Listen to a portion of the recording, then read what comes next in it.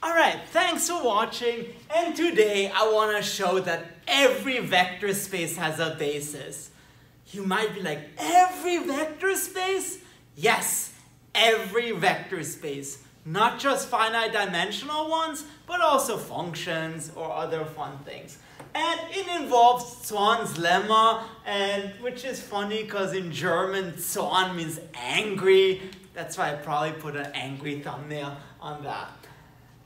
Okay, and unfortunately there are a lot of definitions you need to know, so let's start with the definitions. So step one.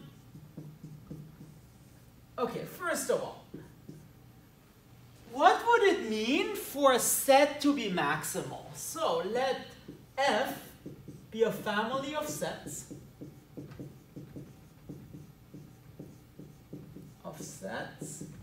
and an element M in F is called maximal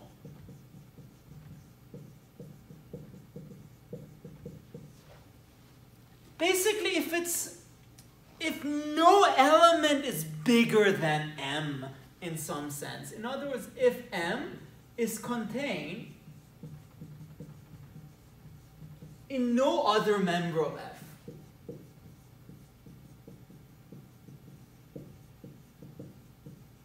Member of F. Well, except itself, because it's always contained in itself. So, in other words, there's no other member that's bigger than it, that sort of includes the element. So, other than itself, and I'll draw a picture in a second. And also give an example, because I mean, this is quite a complicated concept, but I'll try my best. So, suppose you have a family of sets. In this case, sort of family of circles. Then again, F is just a set of all those circles. So F is here. Like here's a circle, here's a circle, here's a circle. Then a maximal element is not one that contains everything. That would be something, a biggest element, but one that's not bigger. Sorry, one that's such that nothing is bigger than it. So for example here, the maximal element would be this circle, but also this circle. Because you see, there's no element of F, so there's no circle here that contains M, right? So in other words, if there were another bigger circle, then M wouldn't be maximal because there would be a bigger circle containing it. For example, this circle, it's not maximal because this one contains a smaller circle. But M, there's nothing bigger than that. And in particular, notice, the maximal element doesn't have to be unique because both of those are maximal. There's nothing bigger than that, but they're not the same. And let me give you another example. So suppose F are the sets 1, 1, 2, 1, 2, 3, but also 4. So if you want, just in terms of dots, we have this set, and this set, but we also have this set. Then there are two maximal elements. One is the element, the set 1, 2, 3, so this bigger circle, because this bigger circle, there's no member here that contains 1, 2, 3, and the smaller circle, because also there's no element in F that contains 4. If there were like 4, 3, then there would be a bigger element. So there are two maximal elements here, 1, 2, 3, and 4. That's the first thing. So this is a maximal element. Again, one that's not bigger, such that nothing is bigger than this. Think of peaks of mountains. Another thing is a chain, and a chain is precisely that. So a chain is just a family of sets where either one is smaller than the other, or the other one is smaller than the other one. Or I guess it's a chain, you know, like chain loop. So C is a chain if for every element in that chain, either A is contained in B or B is contained in A. And just for an example, take the set C to be the set 1, 1, 2, 1, 2, 3, 1, 2, 3, 4, etc., etc. In other words, think of like an increasing family of sets, but where increasing just means inclusion. So this would be a chain. You see, because for every set, either one is smaller than the other, or one is bigger than the other. Okay. All right. Now that we have our definition, so a maximal element and a chain, I can finally talk about Zorn's lemma. And it's not the full version here, it's a version where ordering is set inclusion, but for this talk it's enough. So, and Zorn's lemma, what it answers is, when does a family have a maximal member? So how can you find out if a family has a peak or not? And the idea is actually kind of similar to calculus. And it's similar to the following theorem. Suppose you have a function that's increasing and that's bounded above. Then you know that that function has a limit. And it's the same thing here. In other words, if you have a chain, which is an increasing function of sets, and it's somehow bounded above, so it's contained in something, then that chain has a limit, or if you want, a maximal member. So, now to the formal statement, and again, it's quite a difficult statement. All right, then, what does Zorn's lemma say intuitively? Or I guess, what does it say? So suppose you have some family of sets F with the following property. Whenever you take a chain, so again, whenever you take a increasing function, if you want, in your set, it's always bounded by above. So maybe there's some element, let's say this, in F, such that C is bounded above by this set, so U in F. Then it turns out the family F itself must have a maximal element. Let's say this box here. So now, up to the definition, up to the lemma. So if for every chain C,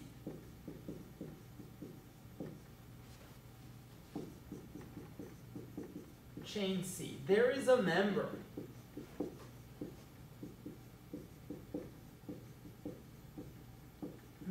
U of F. Okay, and very important, U doesn't have to be in C. It could be in C, but not necessarily. In C. That contains every member of C.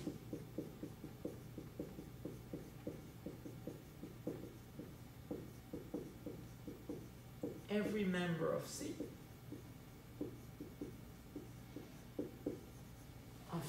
Then it turns out that F has a maximal element.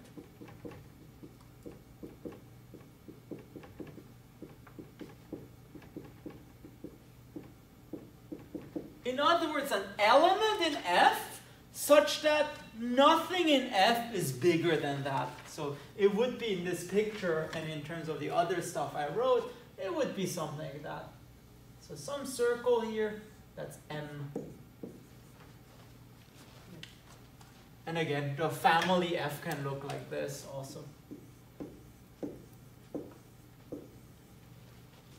Right, and then sometimes U is M, but usually not. So, so in other words, it's a easy criterion that guarantees we have a maximal element. Namely, whenever you have an increasing sequence of sets, if you want, in your family, and you know there's some upper bound to it, then we know that sequence has a maximal element. And heuristically, what this also means, so in applications,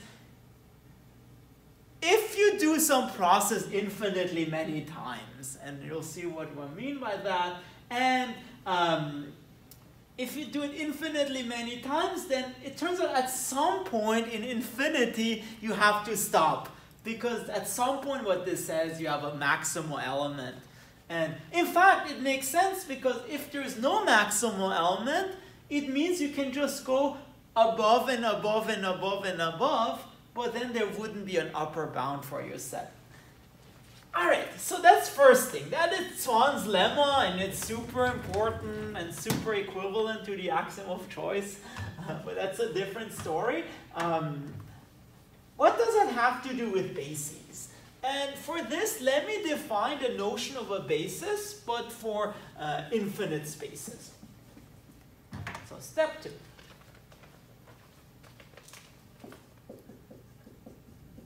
So what is a basis? And for this, let's consider the space R3. And we know that beta, which is, let's say, the standard basis, 0, 0, 1, is a basis. Because, first of all, it's linearly independent. And it turns out, if you add another vector to it, it won't be linearly independent anymore. In other words, the only linearly independent subset that contains beta is just beta. And in fact, because linear and not redundant if you want, and I'll give you the definition. So here's the definition then. So beta is it's not quite a basis, but we'll show it's equivalent to a basis. So beta is a maximally linearly independent subset of V if, first of all, of course, it's linearly independent, and also it's as big as possible. In other words, the only linearly independent set which contains beta is beta itself. So, and I'll give you an example in a second. So the only linearly independent subset of V that contains beta is beta. In other words, there's no bigger linearly independent subset. So if you have this basis, if you have, I guess, this maximally linearly independent set, beta, and you add another vector to it, then that vector wouldn't be linearly independent anymore. Otherwise, it wouldn't be maximally linearly independent. So, for example, if you consider this set, so beta, which is 1, 0, 0, this is not maximally linearly independent because there's a bigger linearly independent set that contains beta. So not maximal, because the following set, 1, 0, 0, 0, 1, 0, is a linearly independent subset of V that contains beta.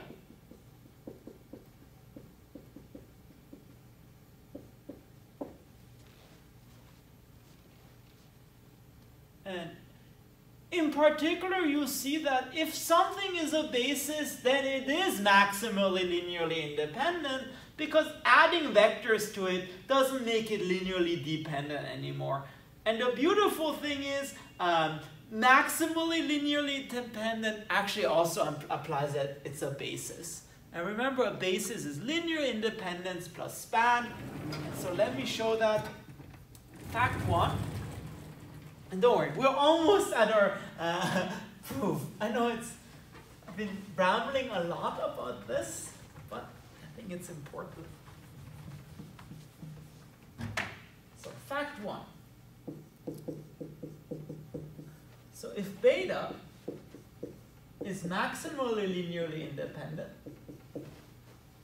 is a maximally linearly independent subset of V, then beta is a basis.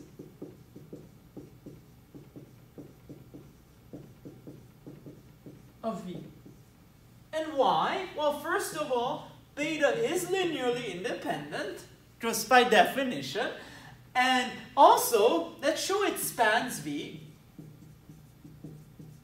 Well, suppose the span is not V. Suppose span of beta is strictly smaller than V. What does that mean? It means there is a vector V star that's not in the span of beta. So there exists V star in V with V star not in the span of beta. But then what does that mean? It means we can add a vector to beta that still makes it linearly independent. In other words, if you add V star to your basis, you get a bigger linearly independent set. But then beta union V star, so if you add this vector to beta, it's also linearly independent. Because if not, then V star would be in the span, but it's not. And this contradicts the fact that beta is the biggest linearly independent set in V. So, but beta is maximal.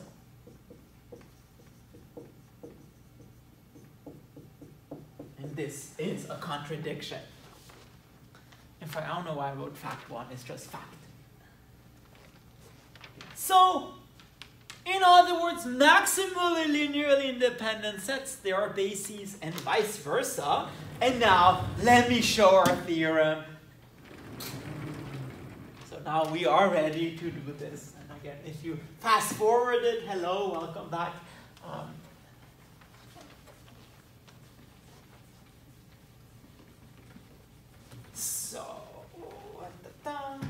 Theorem.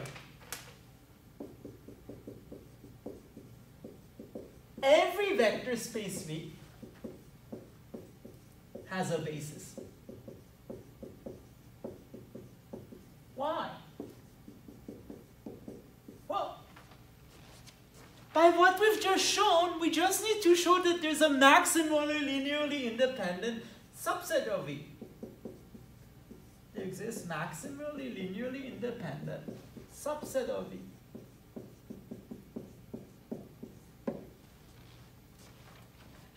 And yeah, and so in particular, let's apply Zorn's lemma because we want to find a maximal element. So let F be the family of all linearly independent subsets of V. And in order to apply Zorn's lemma, we need to show that for every chain, it's bounded above. So suppose C is a chain in F. So again, suppose, let's say this is maybe your family and you have a chain. So this is C.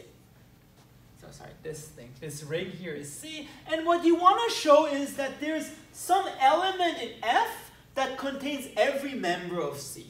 So show there exists U in F that contains. Sorry, let me write W. U will be confusing. Contains each member of C.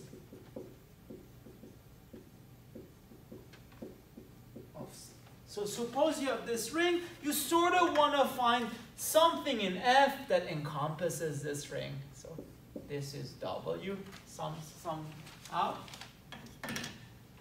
And well, how do we find this? It turns out here's easy. So suppose you have all those elements, C, C, and C. Then it turns out W is just the union of everything. It's like the union of all those rings. Lord of the Rings. union of the Lord of the Ring or something. So let W simply be the union over all those sets.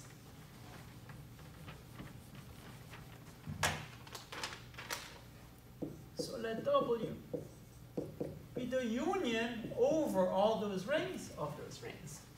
So again, we have this thing here, all those things, and then let's say W is the union of everything.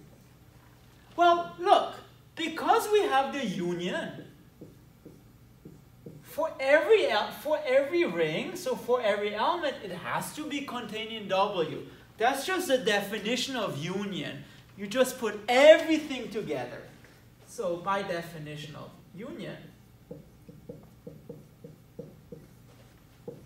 for all rings in C, well, C is contained in W.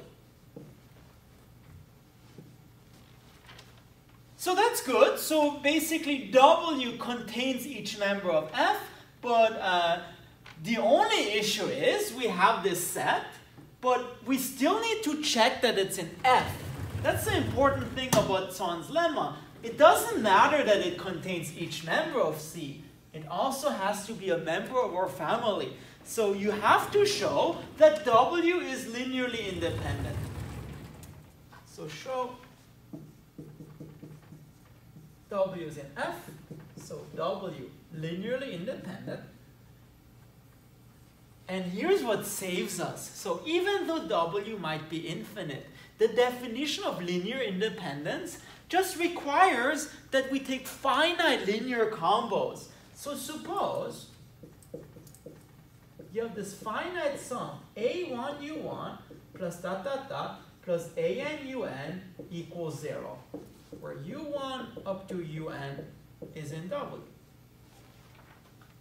So again, this thing here, W, and then we have all those elements, U1, maybe U2, U3, etc., etc. Now, by definition of a union, each of those UIs is in one of the rings. So each of UI is in CI.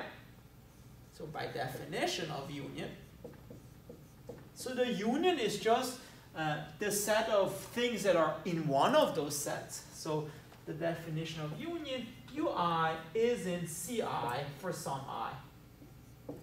So for some CI in your collection. So for example here, this would be C1, and then this would be C3, and then this would be C2. Whatever, and then, well, here's the thing. The set collection C, it's a chain. So in particular, each one of them is included in the other one. So the point is all those vectors, even though they're in these different sets, they're always an element of this common set, which is just the biggest one. So if you want, it's the union of C1, C2, C3 up to Cn, which is still part of the family, because then you're taking a finite union. So, but since C is a chain, UI is an element of some common C. Namely,